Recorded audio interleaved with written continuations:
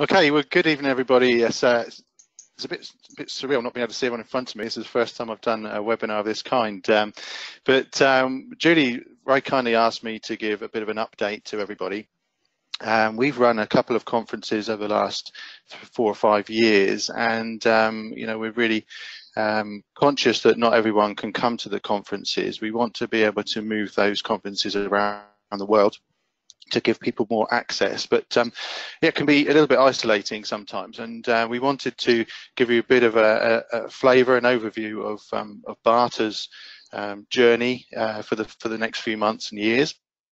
And certainly from Julie's perspective, we want to work closely to support her in her endeavours for the units of competency that we think are really useful and a good way forward. So I'm going to focus on 2 things this evening. Firstly, animals as a cross-cutter, and secondly, thinking about how we might develop best practices.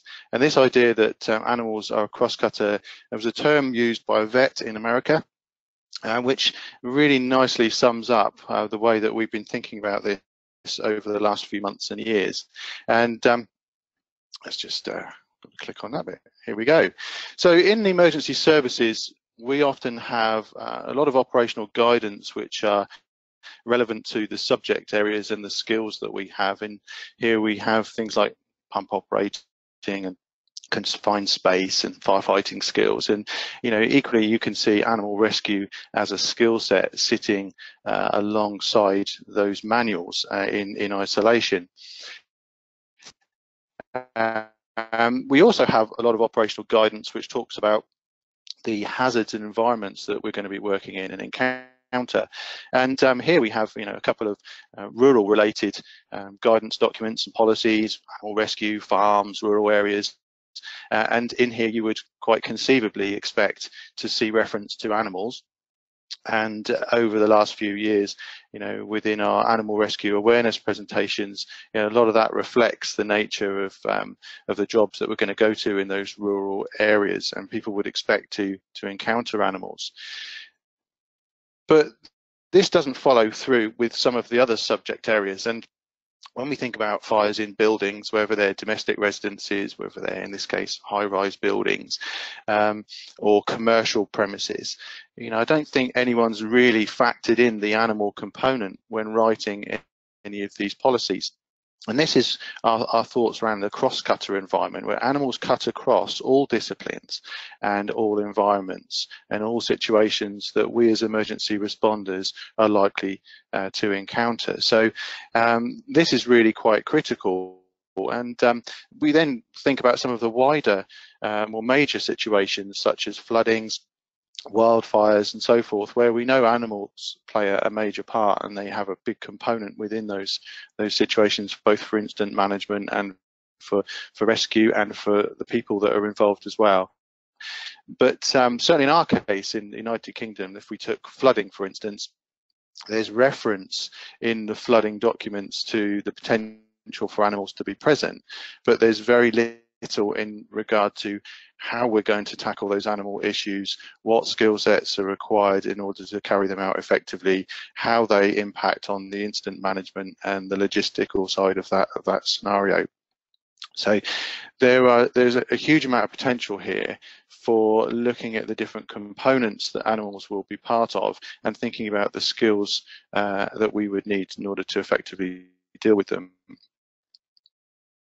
And the other thing is in criminal activities, there's a huge problem in the UK at the moment with status dogs. Hoodlums these days, rather than knives and guns, are often using dogs as guarding animals, and some of them are trained specifically to attack people in uniform, which is not particularly friendly to the firefighter that's trying to go into a house and put a fire out, or to a paramedic that's seeing to a patient or a casualty. So again, another example of an operational risk that we might encounter that we need to be better prepared for. And at the conference in California last year, we discussed this idea that if 50 or in some cases 60% or more of the population have pets, then that potentially gives us a 50-50 chance of bumping into an animal or encountering an animal every time we respond to an emergency. And so we want to better equip our crews that are not necessarily in the animal rescue sphere. We want to better equip them to deal with these risks that they're going to encounter. A couple of years ago now in the UK, we launched the National Occupational Standards, and those were around two things. Firstly, planning for incidents involving animals, and secondly, for responding to incidents involving animals. Just this last year, we've launched National Occupational Guidance, and this guidance will really help strategic managers to be able to look at their risks and determine where animals fit into those risk profiles and what training might they need to give to their crews. And this isn't just about the fire service, this is about all agencies that encounter animals in the course of their duties. Going back to the NOS, planning for incidents involving animals, well, this is about thinking from strategic manager level about the risks to their organisation, the risks to their personnel, right down to on the ground, the firefighters in their local area, thinking about what animal risks they have on their fire grounds and thinking about how we might address those risks and what specific resources and skills might be required in order to counter them. So these documents are really, really important because they highlight that animals need to be considered in the same way that we would hazardous materials, and we need to think about where we will encounter them and whether we have the right skills in place at the moment, whether we have a robust response to these situations to support our crews and to the public. So any organisation that's thinking about creating or having animal rescue training or thinking about the risks that animals pose to their crews, they need to think about what their rationale is, what their mission is, what their role is. And this was quite interesting. We trained the United Kingdom's traffic officers, Highways England traffic officers that patrol the motorways. They deal with around 4,000 animal incidents every year. Animals on the network shut down the network, they cause major hold-ups, and the cost to the economy is around £8.5 to £9 million every year. And so they need to understand well what their job is, what their role is, and then how they're involved with incidents involving animals and how they're going to be faced with hazards, or whether they're going to be faced with a situation that they need to resolve or resource to resolve. So once they've gone through this kind of planning process where they've thought about what their role is, they've thought about the risks that they're going to encounter, then they can start to create a role descriptor, and they can think about the training and the equipment and the knowledge that their particular teams are going to need to have in order to perform their role.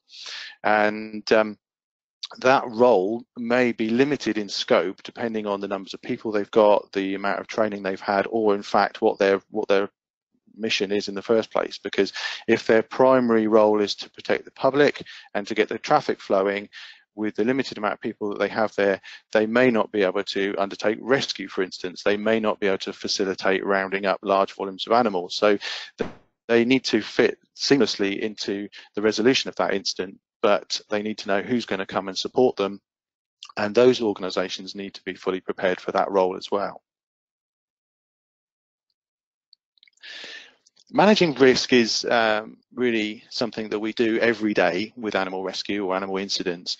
And in Hampshire, excuse me, where I'm operationally an animal rescue tactical advisor, we don't send a full predetermined attendance to every rescue, because every incident is going to be different, and we need to go through a process of elimination and think about some of the things that you can see in front of you now. So firstly, what is it? What is the animal that's involved with the situation? Because if it's a domestic, commercial, wild or exotic animal, that's going to have a bearing on the skill sets required perhaps to resolve it. That doesn't give us sufficient information about the incident to be able to mobilise at that point. We need to think about what's happened to that animal, because there are a variety of different things that happen to animals which would require different weights of response. So its life may be at risk, it may be trapped, it may be marooned somewhere, it may be loose, and then we couple that with the type of animal and we start to build the picture.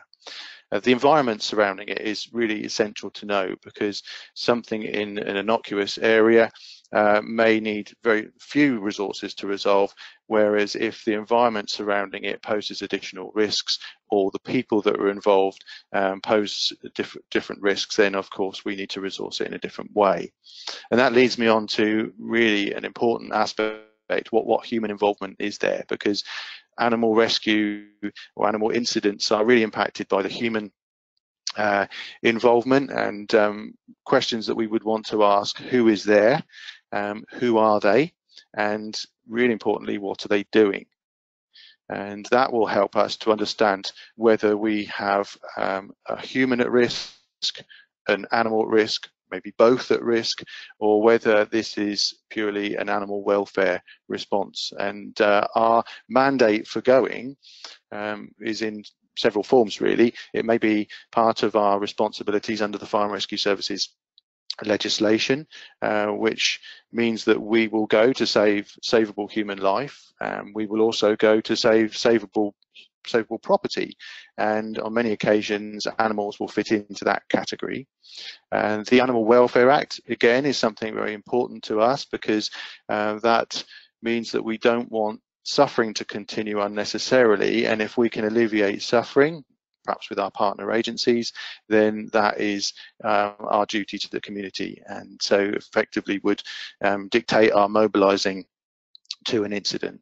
And then, of course, there may be issues where a welfare or human welfare or animal welfare issue gives us a moral duty to intervene. But what we've done is we've gone through a process and we've determined the scale of the problem and the type of resources that we are going to send to that incident. And in my case, the only time we would send a full rescue team would be for a horse that's trapped, because we know that there's a significant chance of humans intervening and getting themselves hurt, and we will throw the full weight of attack at it.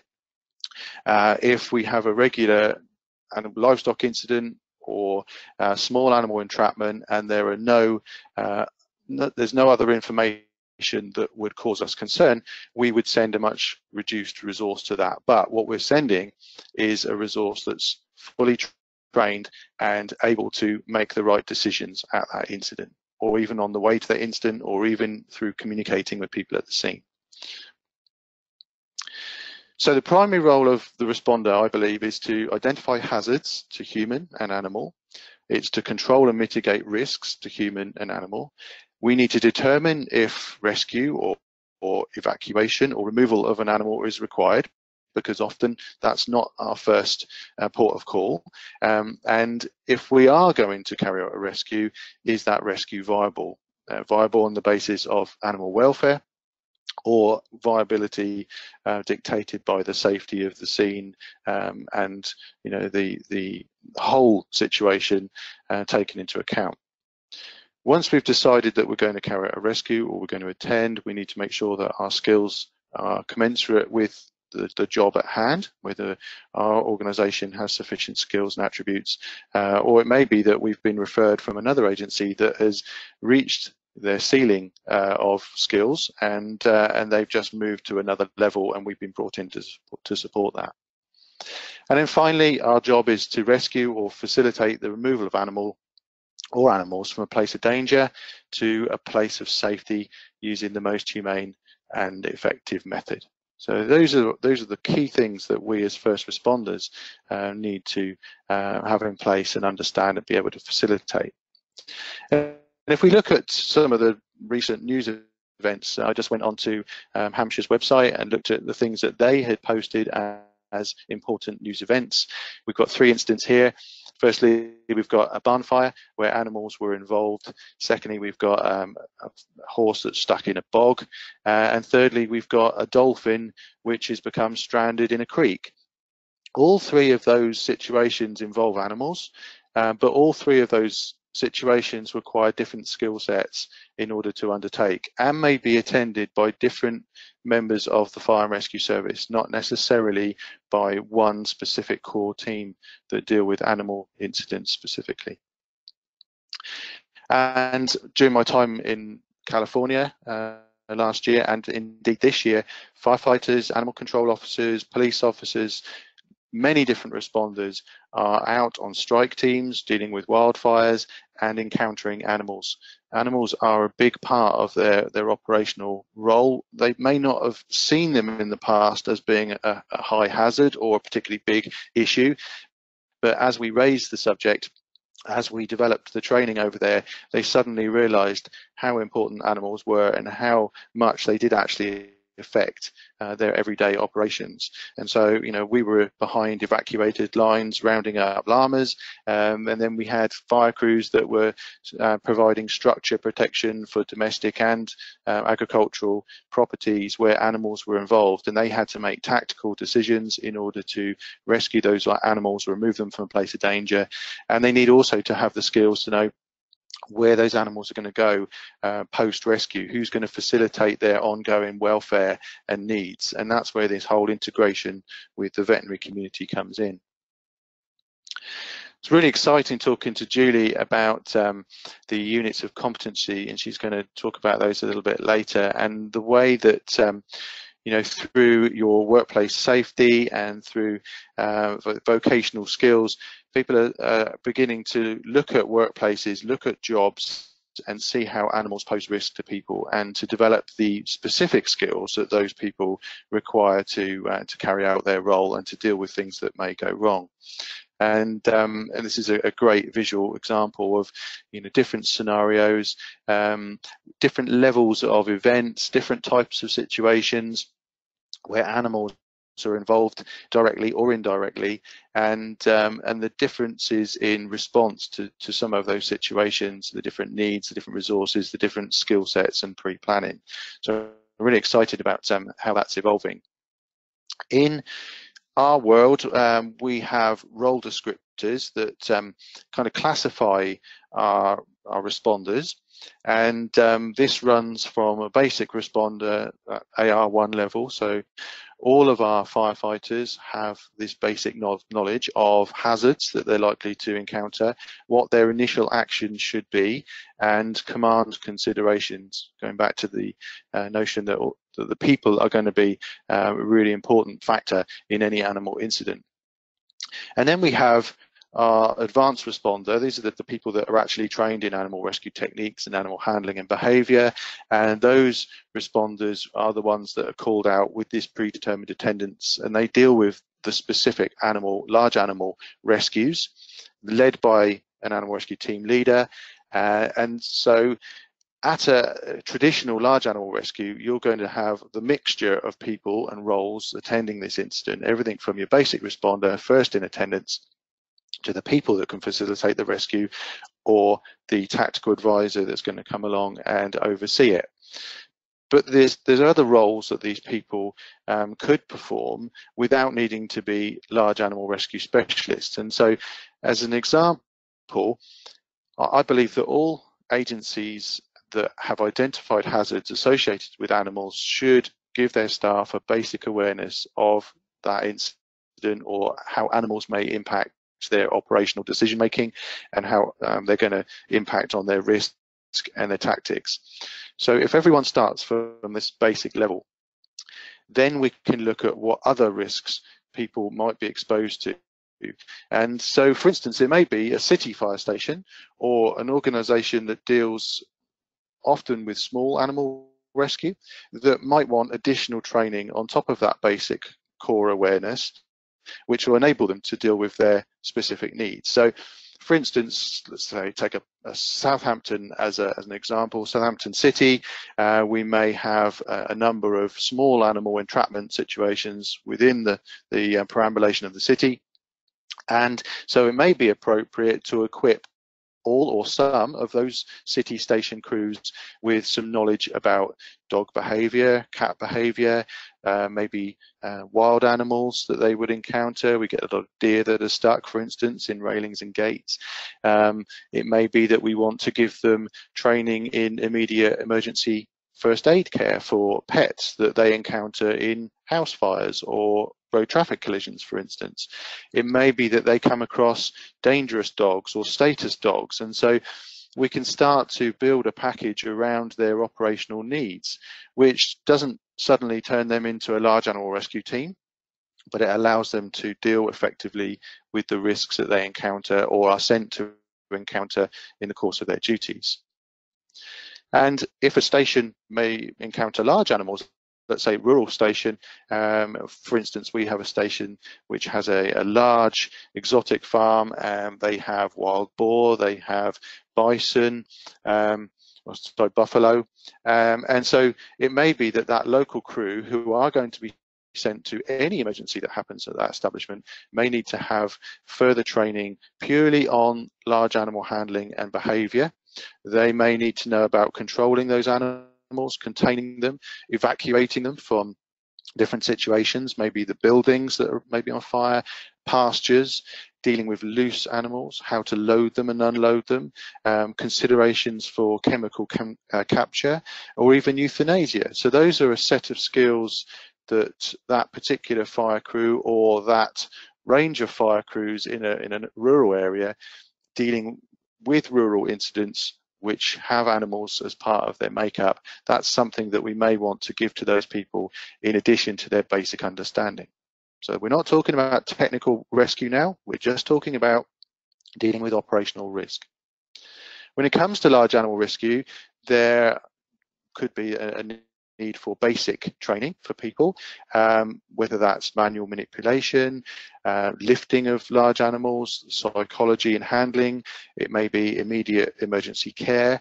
All of those things make up a basic package of dealing with the downed animal or the regular large animal situation.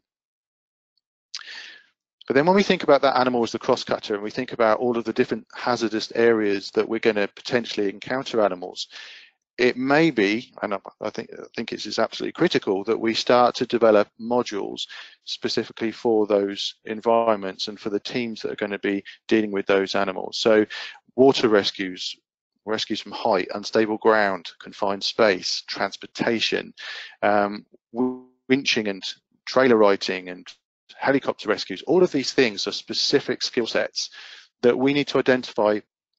Do we want our crews to be able to carry out those tasks? And if so, we need to give them a specific training to be able to do that professionally. And I think that falls out of the scope of the basic understanding of manipulating the large animal or rescuing it from a ditch, where we're only using very simple concepts and equipment. This moves us into a different realm here, where we're dealing with specific hazards, and those would require significantly more training around those hazardous environments than perhaps our regular fire crews would need. And the tactical advisor has a really important role, and this is more around managing incidents that will have a component, an animal component. And for instance, we can think about big transport crashes, agricultural fires and wildfires, floodings, hurricanes, tornadoes. This takes it to a different realm. This is where animal rescue is not a specific little skill set to deal with a component of that rescue. This is about looking at the wider picture and how animals fit into that wider animal, the incident management.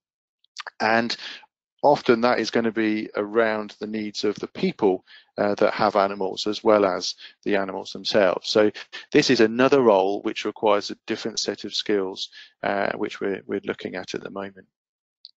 The same for vets, really. We've been training vets since 2008.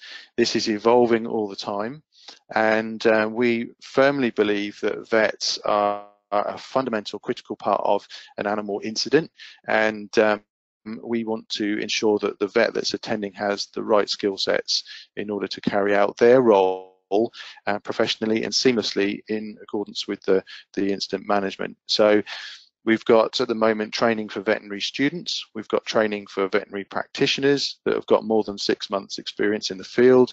And we're working on developing the modules which will reflect those being delivered within the emergency services, so that we get that combined integrated approach to these situations.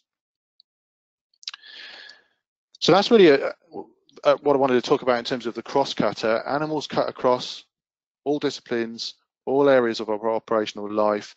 That is also reflected in Civvy Street as well. People that are dealing with events and shows, or whether you work on a yard, or whatever your professional or voluntary role in any situation where animals are involved, we need to think about what happens when it goes wrong, what are our capabilities, and does this fit seamlessly with the other resources from different agencies that we may need to call on to help us resolve this situation. You can't come up with a good management plan, for instance, involving animals, unless you've got all of the components in place. So that's our cross-cutter idea. And the other thing that I talked about in California was about international best practice. Now, I firmly believe that we're all on a journey together, and what we don't want people to have to do is reinvent the wheel.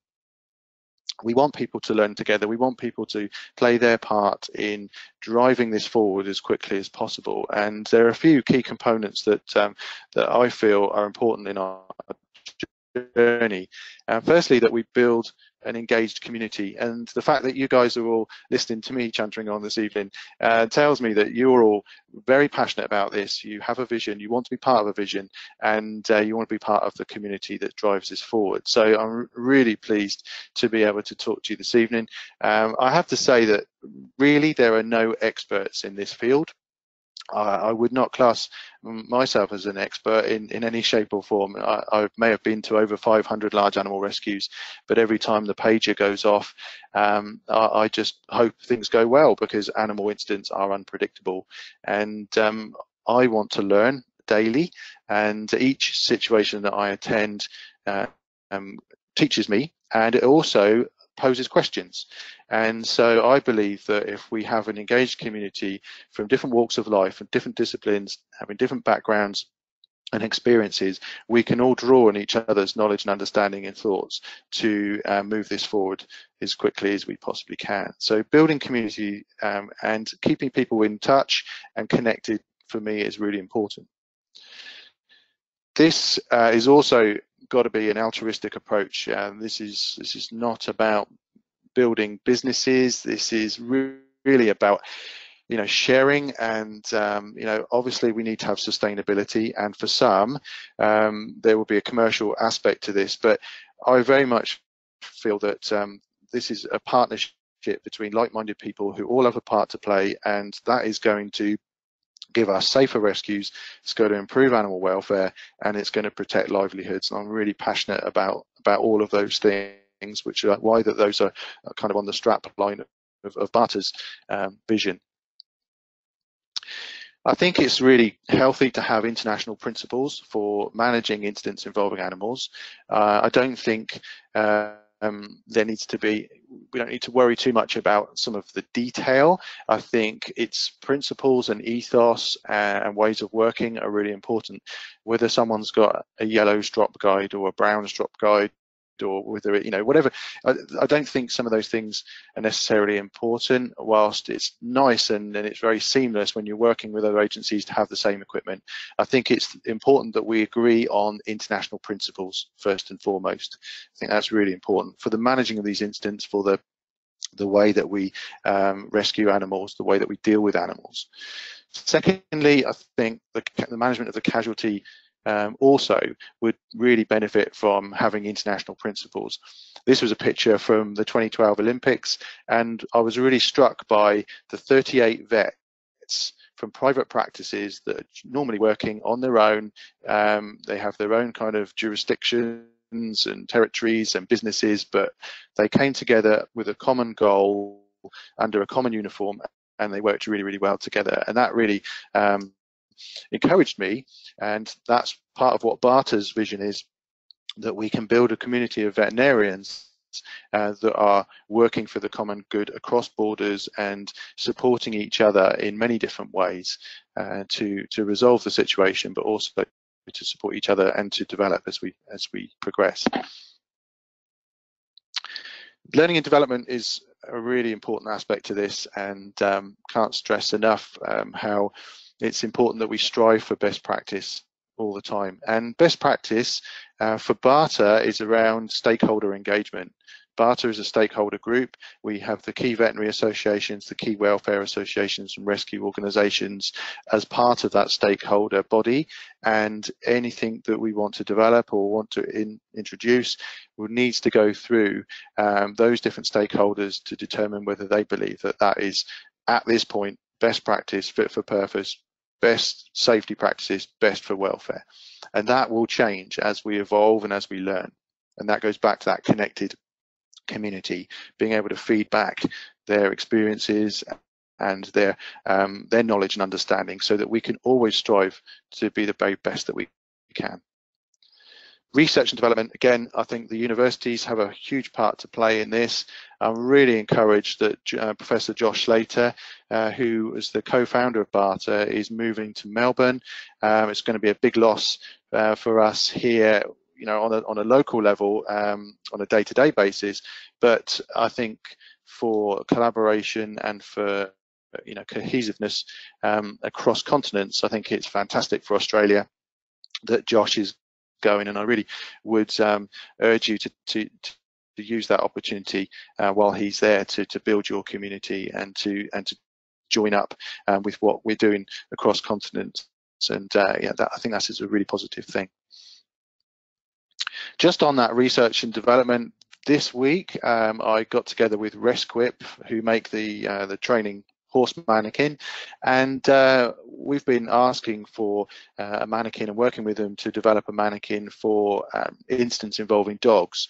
This is a big issue for us in the UK, for many different agencies. Next week I'm meeting with our Coast Guard teams, and we're proposing to start training Coast Guard teams who are dealing with dogs that are over cliffs, and in order to train effectively we need the right training materials, equipment and mannequins. And so, as you can see here, we've got our new dog mannequin, which has 2 different heads so that we can demonstrate different behaviors and different response.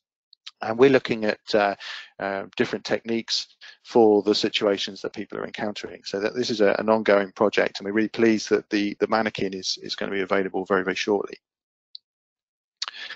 And it's important that we have a mechanism for implementing new development, new equipment and concepts, and that's why I think the community is a really effective way of doing that, because it gives a conduit for new innovation, and it also gives strength to the argument for integrating some of these things in people's organizations. So whether it's the development of the cow, whether it's head protectors, whether it's PPE for vets, you know, all of these things we believe are just ongoing important factors in this journey.